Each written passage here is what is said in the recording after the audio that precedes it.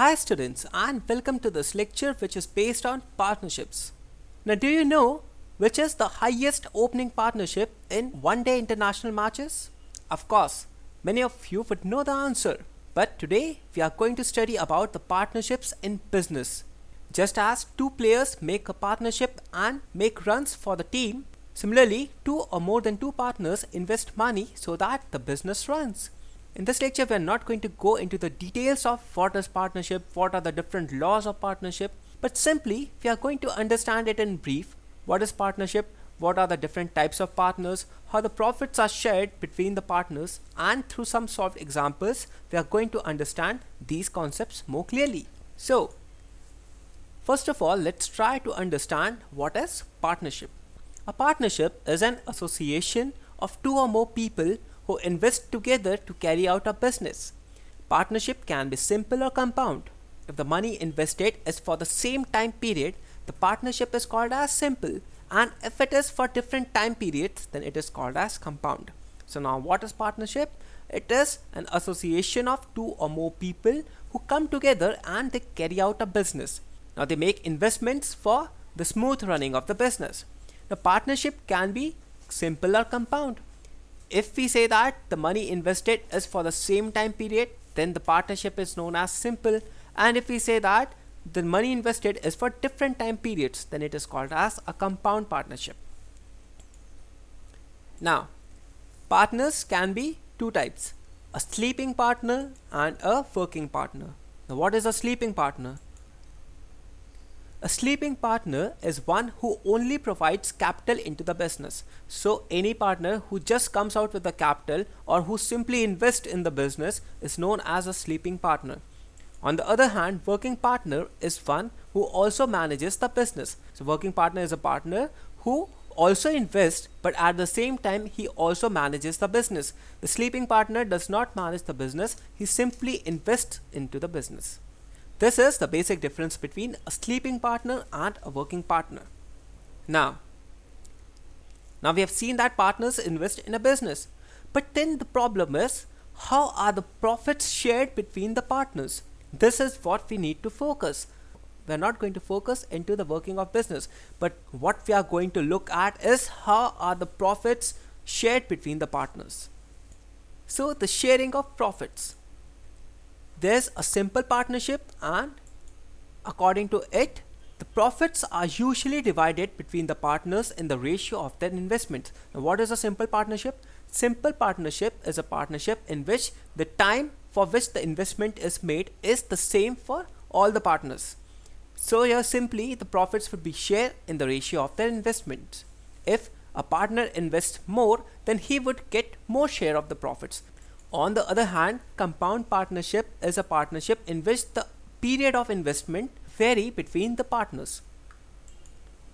So the ratio of sharing in this case depends on two factors: the amount invested as well as the duration for which it is invested into the business.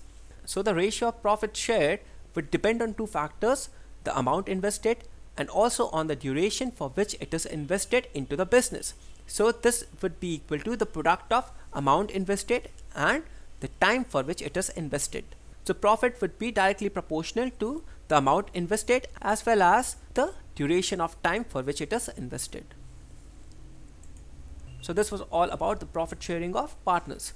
Let's see a few examples to understand it more clearly. Yuvraj and Sehwag invested rupees 90,000 and rupees 60,000 respectively in a business. Yuvraj was the sleeping partner while Sehwag managed the business. Sehwag got 25% of the profits for being the working partner. The profit for the year was rupees 60,000. How much does Yuvraj receive as profit? What is his return on the investment? So this problem says that Yuvraj and Sehwag invested rupees 90,000 and 60,000 respectively in a business. Now Yuvraj was a sleeping partner, so he simply invested into the business. He didn't manage the affairs of the business. But Sehwag managed it on the other hand. So Sehwag becomes a working partner and Yuvraj was a sleeping partner. Because Sehwag was a working partner, he got 25% of the profits. The profit for the year was rupees 60,000. How much does Yuvraj receive as a profit? And also we have to find out what is his return on the investment. So let's look at the solution. Total profits for the year was 60,000. Now 25% is given to Sehwag for managing the firm. It is actually his fees for managing the business. So the managing fees would be 60,000 into 1 by 4. 25% is nothing but 1 by 4. Therefore, that would be equal to 15,000. Now profits to be shared between Sehwag and Yuvraj is equal to 60,000 minus 15,000, that is equal to 45,000. So what we have done is we have simply deducted 15,000 from 60,000 because 15,000 is the fees that has to be given to Sehwag for managing the firm. Now the remaining amount, that is 45,000, has to be shared between Sehwag and Yuvraj on the basis of their investments.